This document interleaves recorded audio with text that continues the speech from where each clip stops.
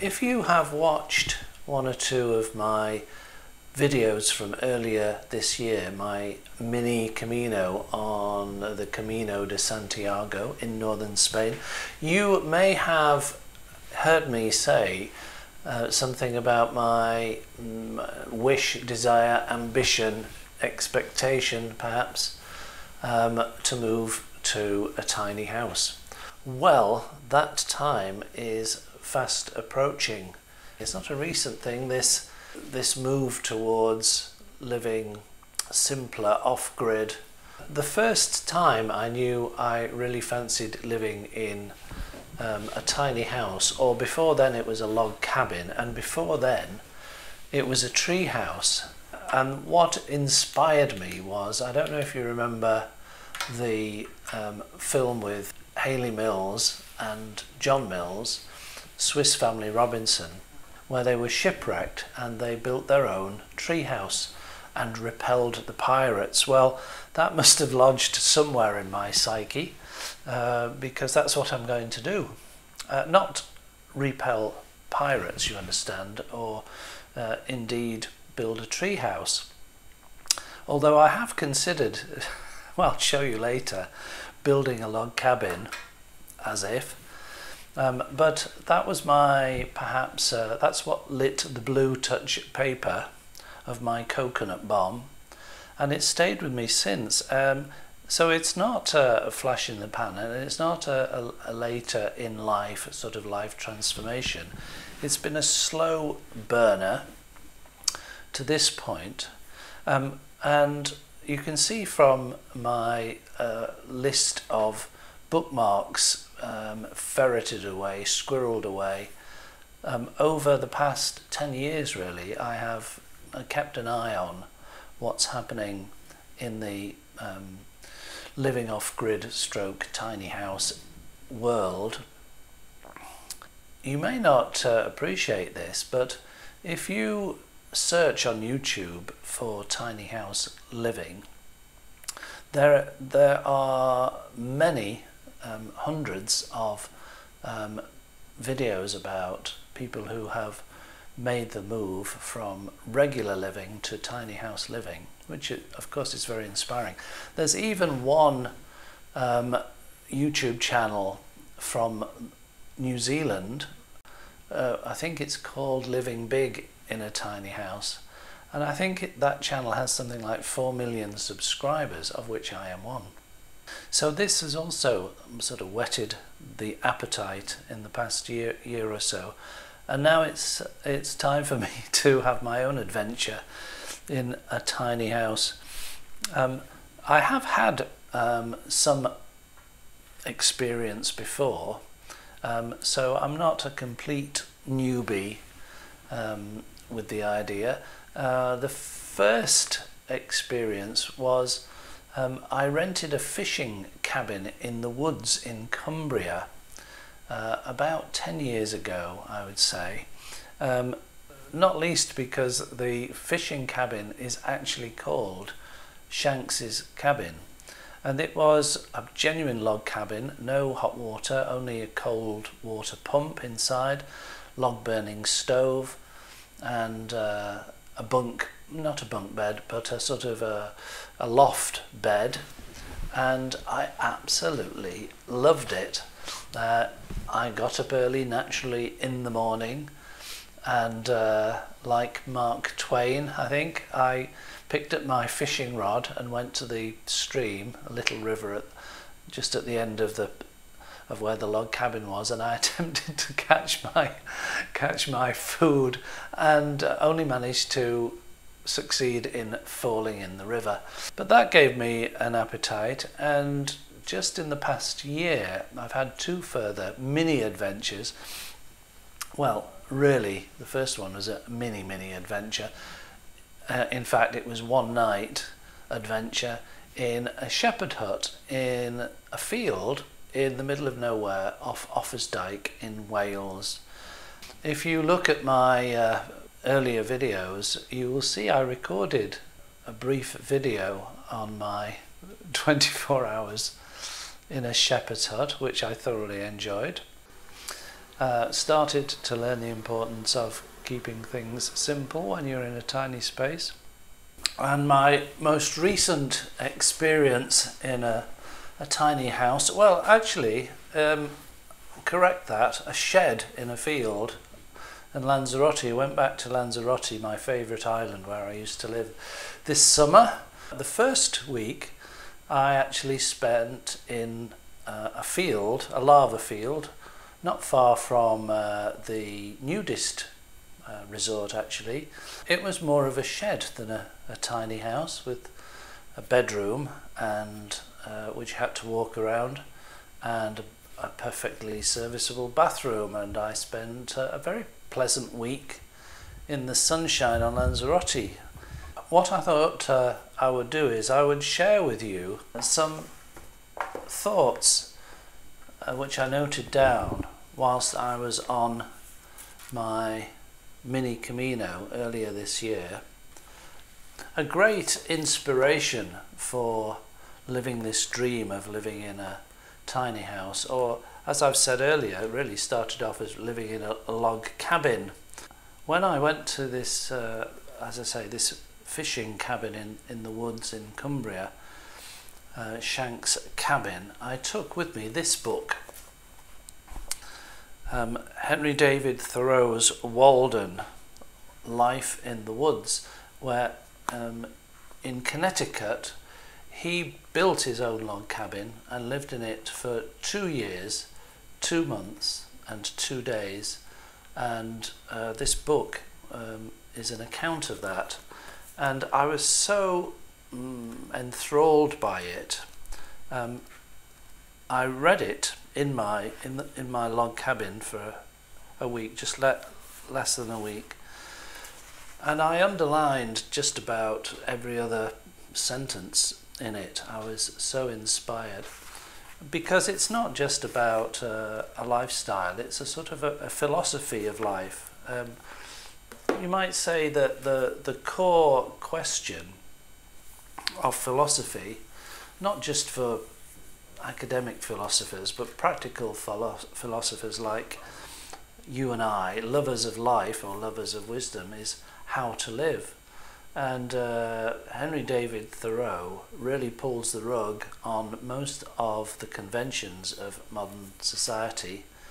You might be amused, I'm amused, to see that I actually did sketch out what my log cabin would look like. Those dimensions are actually the dimensions of Thoreau's log cabin, and I thought I could make an attempt and do the same, and I even looked up the lengths and prices of wooden telegraph poles that we have here in Britain, which keeps our telephone wires hanging.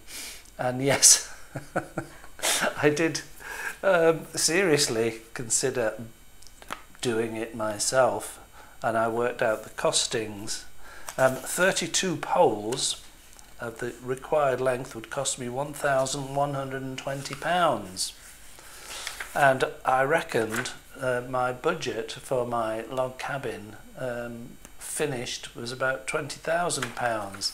Well, in another video shortly you will actually see how much it actually cost, not the log cabin, the tiny house. So I'm on the Camino, my mini Camino in northern Spain,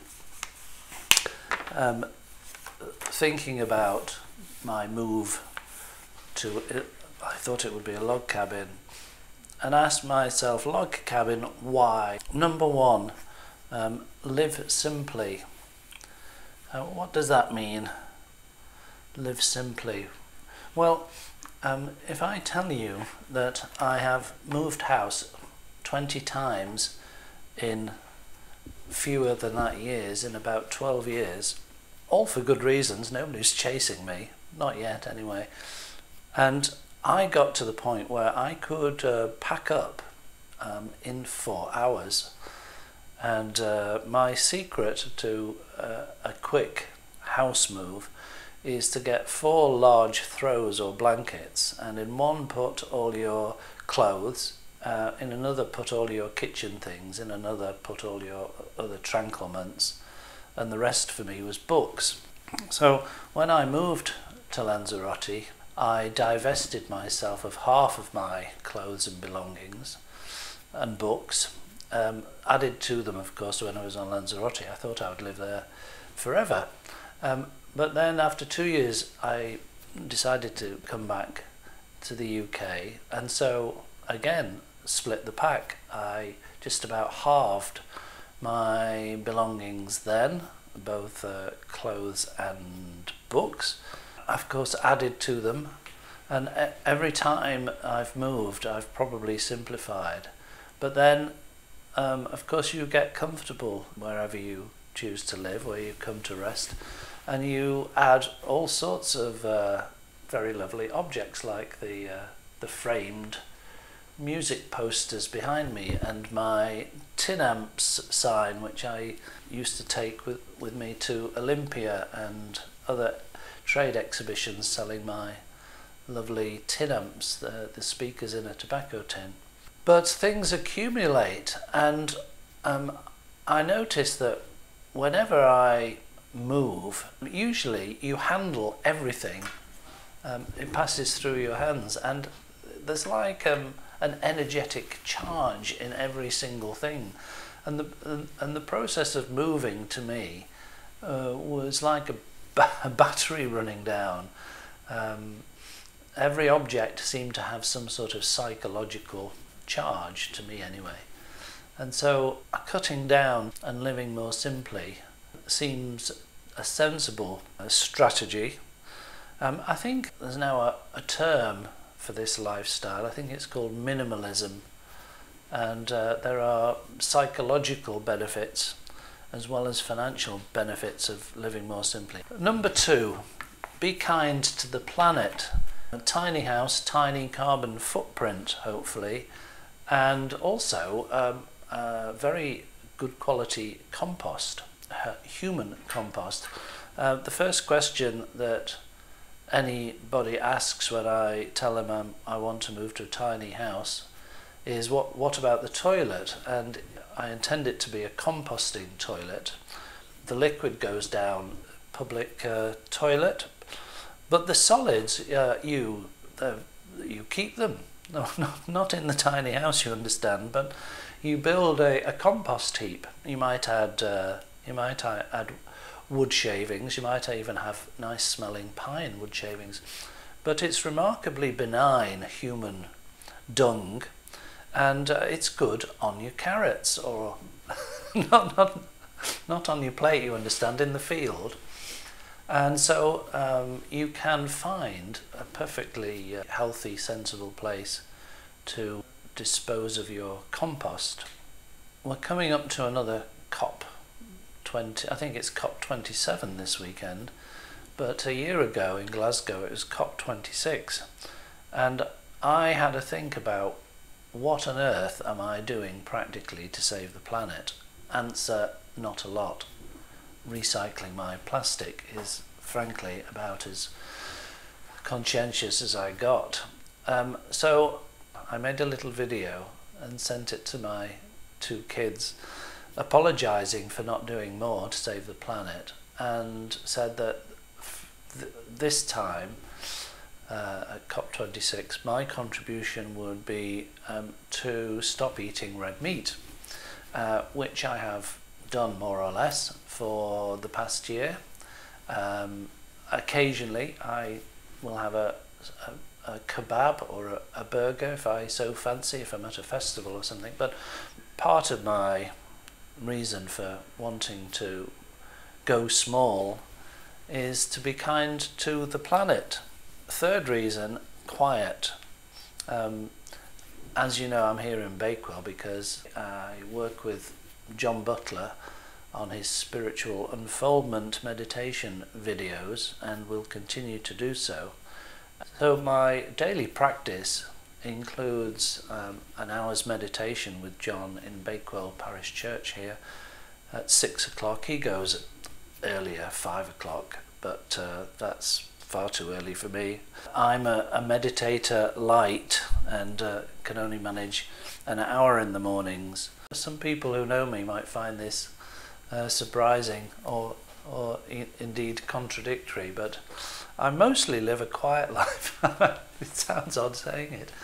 I do mostly live a quiet life here in Bakewell, and there is that saying, all the troubles in the world are caused by a man's inability to stay in his room alone.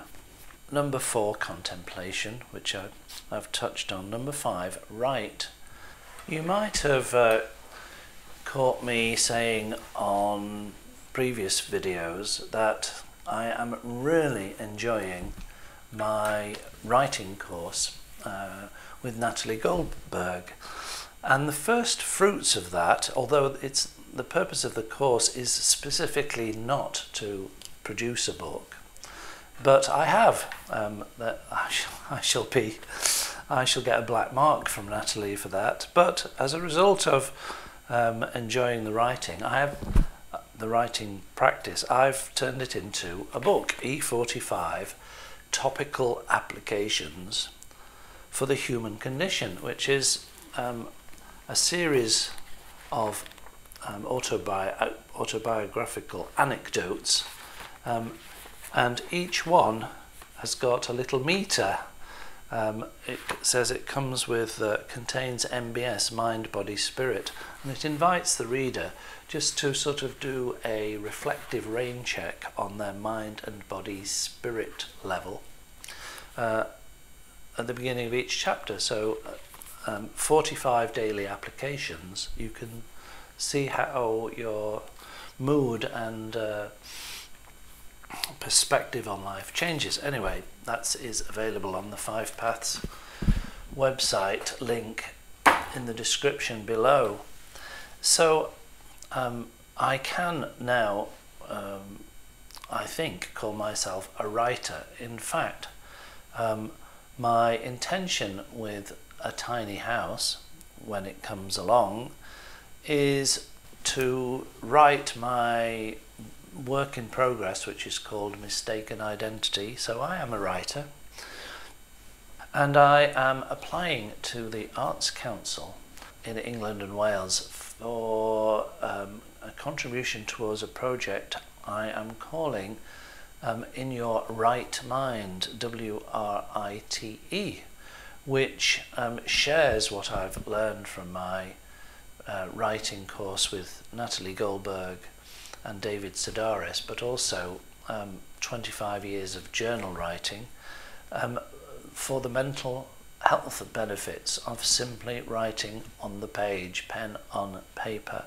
getting it out there, or as Natalie Goldberg calls it in her book, writing down the bones. So I am convincing myself that whereas I might not feel inclined to write here in the comfort of my cottage, somehow in the confined space of a tiny house, it will all come flowing out. Yes, of course it will. Number 6, apocalypse. Oh, what are we looking at? Apocalypse. When are we looking at it? Apocalypse now.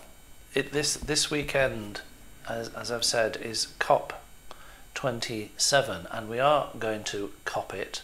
It seems. I've just read this morning Jem Bendel's essay. It is already too late to stop a chain reaction, and we're already witnessing storms and fires, the results of climate change, which affects us all, every country, every society, every age group. I must confess, just talking about it now, it sounds as though my response to COP27 is a cop out and going off grid in a tiny house, and there is some justification for that accusation. I suppose it's interesting, isn't it? I feel the need to justify my choice because it is a very positive choice to go off grid in a tiny house. It's got both a positive and a negative energy about it.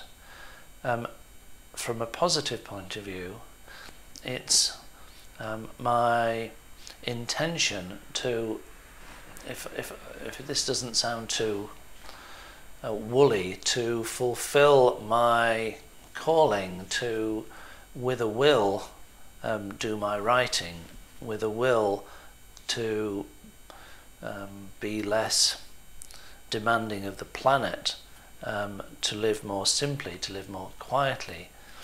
At a recent conference down in Dorset, over lunch I was speaking to a Chinese woman and calligrapher and author, prize-winning author, who I discussed this issue of the challenge of what you might call spiritual activism. I actually bought a book of that title, which of course I haven't read, so much for my spiritual activism. But she knew what it was like to experience a revolution in China, and talking to her about what can we do when we're faced with what seems to me a very uncivil society, and it's only going to get more polarised. And I talked a little bit about my writing, and her best advice to me was tend your garden. She doesn't mean literally my garden of leeks and potatoes. She means tend my garden plot of my writing, and so that's what I have chosen to do.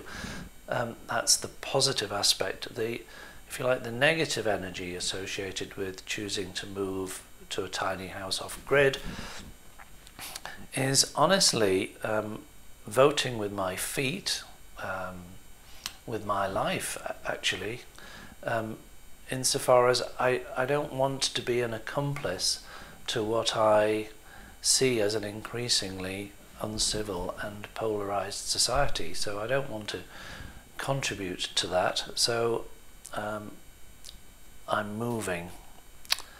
7, contentment, and 8, fewer distractions. Of course, we're all social animals, and we enjoy our coffee shops. I certainly do. I'm very glad of Chakra just at the end of my alley here.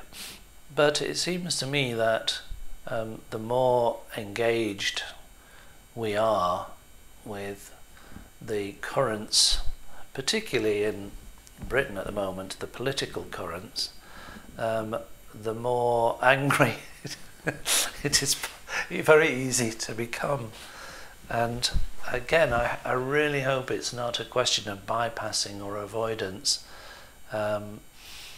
but living a simpler, quieter life hopefully will lead to fewer distractions and more contentment. Less stuff, well, for me that applies in particular to books. We've all experienced that extra stuff doesn't make you extra happy, and less stuff actually seems to conserve your or seems to increase your happiness quotient. 10, no aspiration. Well, that's an interesting one. I don't know if you do this, but at every turn of the year in my journal I write a page or more of what I've been grateful for the previous year. Travels, yes, books I've read, perhaps people in my life, and then maybe a few bullet points on intentions, let's call them intentions or aspirations for the coming year. Well, a couple of years ago I found myself writing, this year I want to achieve nothing, and it was very successful. I achieved nothing, whilst at the same time everything seemed to take care of itself, and in particular the YouTube channel Spiritual Unfoldment grew to 200,000 subscribers and now has 20 million views. And of course there's a lot of work in that, but there was certainly no aspiration to grow it in that respect. Of course I've learnt a trick or two about, hopefully, how to present and grow a channel, but it was surrendering the goal of it being successful that seemed to release it like a hot air balloon to lift off. 11. Low overheads. I won't give the game away now.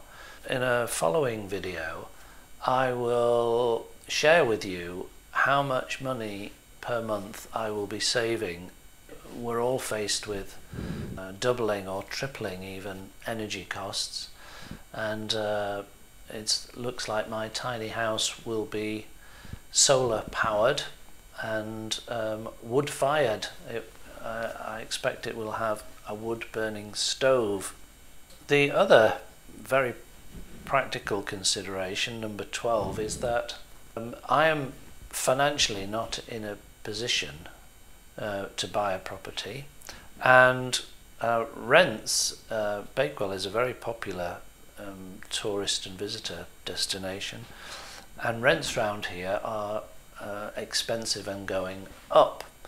So the cost of living and rent squeeze does force your hand into looking at changing your overheads and outgoings, and as I say, on another video I will be giving the numbers on how that works out for me. 13. When I am not living in said tiny house, I will be able to, I hope I'll be able to rent it out. And finally, 14, pass it on. This means two things really.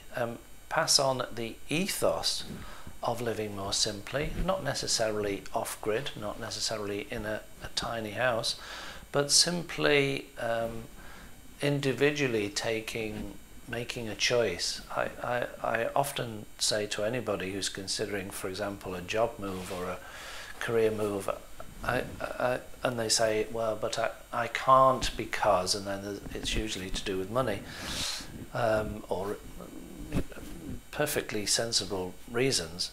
But I often say, annoyingly, it's just a choice. So hopefully by me making just a choice to move off-grid to a tiny house will be an encouragement to some.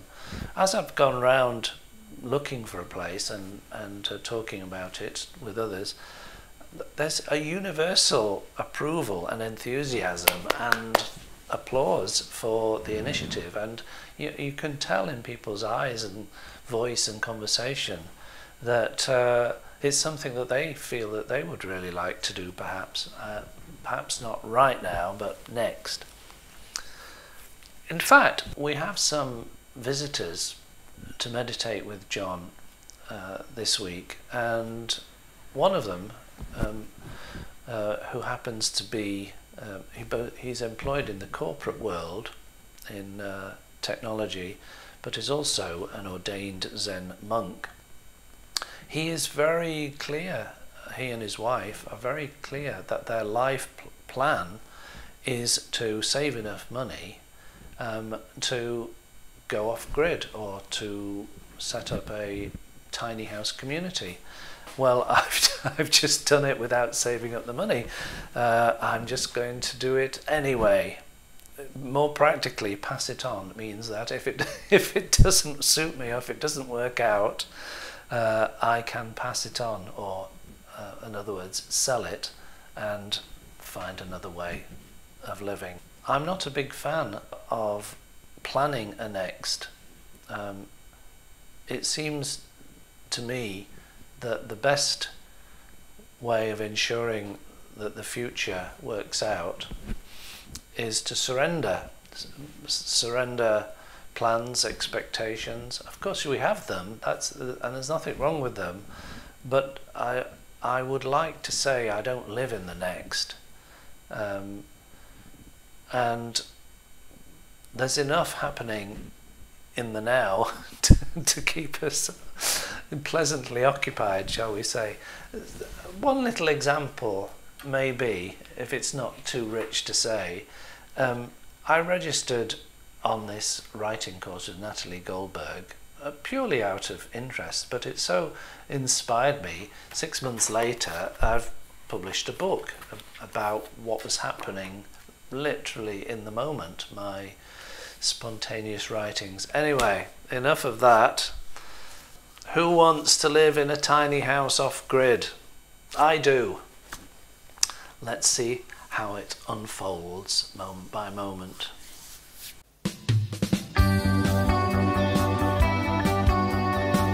Stop the music! Hang on. There's a couple of things I really want to add to this video on why I am hoping to move to a tiny house. I listed 14 reasons and sort of skimmed over them and probably raised as many questions about my reasons as they purported to give skinny answers. So who knows if there are one or more of those 14 reasons I'm looking to move off-grid to a tiny house, and you want me to expand on it a bit, because I did skate over a lot of them. For example, number 6, apocalypse. Really? So yes, just hit me up in the description and I may very well do a little bit more of a broader consideration of these long thought out reasons to move off grid. The other coda to this video, I'm hopeless at self-promotion, believe it or not. So I'm going to break the habits of a lifetime and plug my new book. I don't have a new book out every day, every week, or even every year, but today I do, and you'll find this on my website of the5paths.com, the5paths.com, and all proceeds of this E45 topical treatments for the human condition, scratches where you itch, rub the anecdotes all over, one a day for 45 days, make your life feel itch-free, hopefully. You'll be able to get a copy there. All proceeds to the National Eczema Society. Thank you. And don't forget to hit subscribe. It's extraordinary. 2/3 of people who watch my videos are not subscribers. Why? Why not? And hit the bell. Thanks.